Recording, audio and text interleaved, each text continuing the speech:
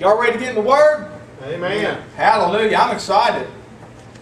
Amen to God. How many's ever just had the Lord give you 2 or 3 things and amen to God, you just had to really wait till the last minute on what you're going to preach? Amen? Yeah. Hallelujah. Well, it's like that for me tonight. I've had 2 or 3 different things going on in my mind. Boy, I've been eating off of them.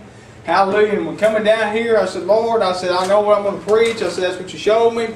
And then sitting right there on the pew a while ago, the Lord told me to do something else. So, praise God. He knows what He's doing. Hallelujah. Yes, He does. Glory to God. Go with me in your Bibles, please, to Philippians chapter 1.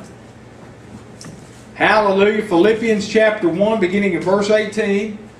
Amen to God. Come on. I want to just say thank God for the opportunity to get to preach. Amen to God. Amen. I love to preach. Amen to God. If you're calling of God, you ought to love your calling. Amen to God. Amen. I see some preachers, Brother Billy, they act like it's a hassle to have to get up there and get something and get down and pray. And I tell you, what we need today more than anything else, we don't need no more fancy speakers, no more fancy singing. Amen to God. What the church truly needs today is to get back on its knees at an altar and pray and seek the face of God. Amen. Praise God. Let me say that again. What the church really needs today, more than anything else, is to get back down on our knees again and pray and seek God's face. Hallelujah. You know, praise God. I thank God for revival meetings. I thank God for guest, preachers at times. Amen. But what truly, praise God, is going to help the church and help the world that's lost and dying is prayer. Praise God. And that's one thing that the church is lacking today is prayer. Yeah. Amen. See, we get together and we'll say about a 20-second prayer. We'll pray when, amen to God, we'll pray over our food. Lord, thank you for the food. Thank you for the family. Blah, blah, blah, blah, blah. Amen. So we can eat. Come on. But do we truly get down and have a fellowship, a relationship, communication with the Lord? Come on. In a natural relationship, if you don't have communication between you and your spouse, it's not going to work. Amen. Praise God. Separate a husband and a wife for 30 days without talking to one another and see what happens. Usually nothing good. Hallelujah. Got quiet there. Amen. Come on. The thing is today we have separated ourselves from God. We won't go and seek His face. We won't stay and wait for His presence. Praise God. I love, praise God, what we do here before we start the service. We get down on our knees and seek God's face. Come on. And we need to get back to that today. Amen. To God is back to praying to the Lord. Amen. Philippians chapter 1, beginning in verse 18, of course, reading from a King James Version Bible. Amen. Somebody, if you got a King James, well, everybody better say amen. Praise God. I ain't going to say somebody. If everybody, praise God, in here should have a King James Version, go over to God going on over 400 years now. Go ahead. Come on. Praise God. Hey. Somebody got mad at me the other day saying, praise God, all I read from is the King James. They said, well, we have an NASB. I said, well, then we're going to be in hell on the bookshelves down there, praise God.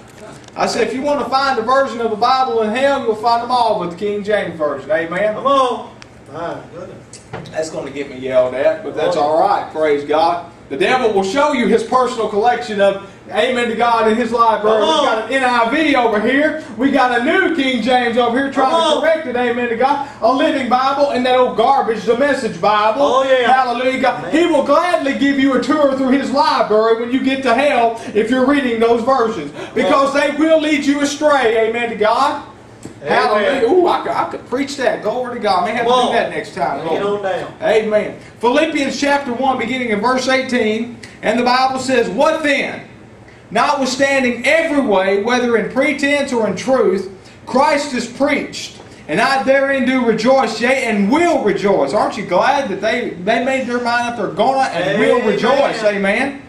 For I know that this shall turn to my salvation through your prayer, and the supply of the Spirit of Jesus Christ, according to my earnest expectation and my hope, that in nothing I shall be ashamed, but that with all boldness, as always, so now also Christ shall be magnified in my body, whether it be by life or by death. For to me to live is Christ, and to die is gain. Somebody look at your neighbor and say, to live, amen, to God is Christ, but to die is to gain. Amen. Amen, amen, amen. But if I live in the flesh, this is the fruit of my labor. Yet what I shall choose I wot not. For I am in a strait betwixt two, having a desire to depart, and to be with Christ, which is far better. Somebody say amen. Amen. Nevertheless, to abide in the flesh is more needful for you. See, Paul here, praise God, hallelujah to God, he knew it was better for him to stay because he still had work to do.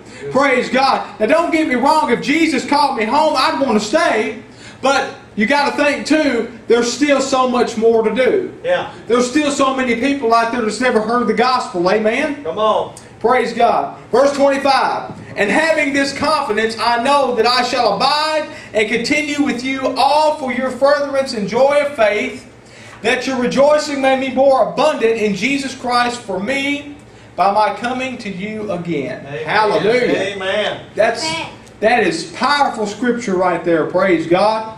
Couldn't have said it any better. Hallelujah. And I want to use for a subject tonight, if the Lord will help me bring this out to the best of my ability, without prayer. Without prayer we can do nothing. Come on. Without prayer you can't minister. Without prayer you can't sing. Without prayer you can't share your faith. Yeah. Without prayer you can't do nothing. That's why it's so important today to pray before you do anything. Amen? Hallelujah. But somehow the church today feels like we can do everything but leave prayer out because it's time consuming. Well, you know, there's no time limit with God. Amen? Praise God. I think one of the worst things that the church has done today is got wristwatches and time clocks. Come on. I think they ought to take them all out and throw them out the door. Praise God. Because we get so bound up in this time issue. Without prayer. Father, we come before you now in the wonderful name of Jesus. Thank you, Lord God, for that name. Thank you that we're saved, and we're sanctified, redeemed, filled with the Holy Ghost. Lord God, we are set free. Thank you for the liberty we have in you, Lord God. Thank you, Lord, that we're king's kids, Lord. Thank you, Lord God, we've been, hallelujah, saved from a devil's hell. Hallelujah. Father, I pray, Lord God, tonight, let not your word return void. Minister to everybody under the sound of my voice here at VOTL and out there through the airwaves. And Lord, if we've done any wrong, forgive us, Lord, and wash us in the blood. And we plead the blood over this service and command the devil to leave. In Jesus' precious name. And the church said, Amen. And amen. Praise God. Well, I'm going to do our normal welcome. Praise God. Welcome to each of you here tonight to VOTL. You've been here, but still welcome in the name of Jesus. And let's everybody welcome our internet audience out there through YouTube and Facebook and the VOTL channel, praise God, and all the other avenues. Tyler, turn the camera around to the church, and everybody say, praise the Lord for you. Praise the Lord for you. And throw this in, I love you. Love you. Amen. In Jesus' name. Jesus' name. Praise God. So we're glad you're tuned in, and we pray something said tonight will minister to you. Amen to God in the name of Jesus. Without prayer, praise God. You know, there's things in life, amen to God, you've got to have certain things that goes with things in life. Hallelujah. You can't mail a letter without a stamp. Come on. Amen? Yeah. If you try to send one off, they'll send it back to you. They'll say postage due. Amen? Yeah. So you got to have certain things to go with things. Amen to God. You can't use an ATM machine without an ATM card. Come on. And even if you have an ATM card, you got to have a PIN number. Amen. Or you can't get no cash out of your account. Amen? Yeah. Amen. Hallelujah. You can't take a bath without water. Some folks try. Come on. I heard the other day they're making this new stuff now you can put on your hair without having to wash it. All you got to do is like a mousse stuff. You rub it in. It's supposed to clean your hair. I'm sorry, I still got to have water when I take a bath. I was shouting, amen to God. I was shouting glory in the shower today. Lori said, what's wrong with you? I said, thank God for the water that goes with the soap to wash my body. Because I wasn't smelling too good today after work. Amen. Amen. Hallelujah. Amen to God. Amen. Ain't nothing be wrong with that. Praise God. God made sweat. Praise God. We sweat. Amen. Amen. Some folks don't sweat because they don't do nothing. Amen to God. In the physical or in the spiritual. Now, I wonder if we examined ourselves, if we looked at our spiritual sweat. Amen. Ooh, that could preach. Glory to God. Oh, hallelujah. Hallelujah. Man, that's two messages now. Hello. Glory. Thank you, Lord. Ooh, glory. So there's things in life, praise God, you've got to add things to make things happen. so it is in the Spirit. You can't do things without prayer. Amen? Come on. And we need to be doing more of that today. Hallelujah. Yeah, that'll preach. Glory to God. Without prayer, we cannot experience continual rejoicing. How many believes that? Amen? Amen. I've never known us, praise God, to get our answers to prayer without getting down first and seeking the face of God. Yeah. Praise God, because we pray, Lord, save so-and-so. Lord, heal so-and-so. Lord, touch so-and-so. Give them their deliverance. And when they get it, then we can rejoice. Somebody say amen. Amen. Let's go back to verse 18 and 19, amen to God, here in Philippians. What then, notwithstanding every way, whether in pretense or in truth, Christ is preached. I therein do rejoice, yea, and will rejoice. Amen? Come on. Glory to God. For I know that this shall turn to my salvation through your prayer and the supply of the Spirit of Jesus Christ. Amen. See, that's the answer, to pray. You want to be continually living in joy, amen to God? Pray. Hallelujah to God. You want to, hallelujah, you want to learn how to praise God? Better pray. Pray. Hallelujah. And that's not hard, amen to God. Pray, hallelujah, and God will help you, praise God, to rejoice better. Come on. Amen to God. How many wants to just praise God and worship Him better? Amen. Hallelujah. For the last few weeks, amen to God, the Lord has really been showing me, amen to God, that our worship is not really what it should be. Yeah. You know, we think of worship and praise as just, I mean, and it is, singing and rejoicing and sanctifying, but praise and worship is so much more. There's a deeper level to it, amen to God. And you know, when you get down and pray, I'm sure y'all know what I'm talking about. You get to a point in prayer to where you let go of the carnal thinking, to where you pray everything in your mind, amen to God, everything that's come to you, you know, pray for mom, dad, the husband, the wife, the job, the money, this and that. But if you just hang on in there and keep praying, keep seeking the faith. The Bible says, amen to God, asking it will be given. Amen to God, knocking the door will be open, seeking you shall find. Praise God. If you keep seeking after the Lord in prayer, it may take an hour, it may take 2 hours, it may take 3 hours, but if you keep seeking, you're going to find Him, praise God. And when you get to that, praise God, He's going to take you into a level so deep in Him, praise God, to where it's all He wraps Himself around you. Come on. Amen to God. How many knows what I'm talking about? Amen. You got to that point in prayer to where it's been not you anymore, but Him praying through you. You're praying in the Spirit, praying in the Holy Ghost. Amen to God. And hallelujah, that's when you really know how to pray. That's when you're praying from your heart.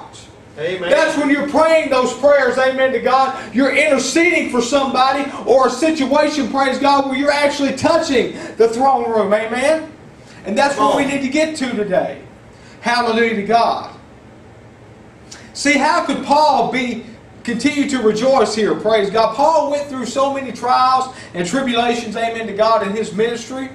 Praise God. See, Paul, before he was Paul, was Saul of Tarsus. He was a religious man. He knew the law. Yeah. Amen to God. And he thought he was doing God a service by killing off the Christians. Come on. And see, that's what some of them do. See, the Muslim faith today, they think that they're doing Allah a service by killing the Christians off. But they're so wrong. They're like Paul, they're deceived. Amen. They're blinded. Amen to God. The spirit of Antichrist has got them blinded up today. Amen. Amen. Hallelujah. So Paul said here, amen to God, he would continue to rejoice. Amen to God. No matter what was going on. I believe it was Acts chapter 20 verse 24. Paul says that none of these things are going to move me. Amen to God. None of these things are going to bother me anymore because I've got my eyes on Jesus. Amen. And my mind made up. Hallelujah. Amen. How many of you can say tonight you've got your eyes on Jesus and your mind made up? Praise God. No matter what the doctor tells you, no matter what the devil tells you, you've got your eyes on Jesus and your mind made up. Amen to God.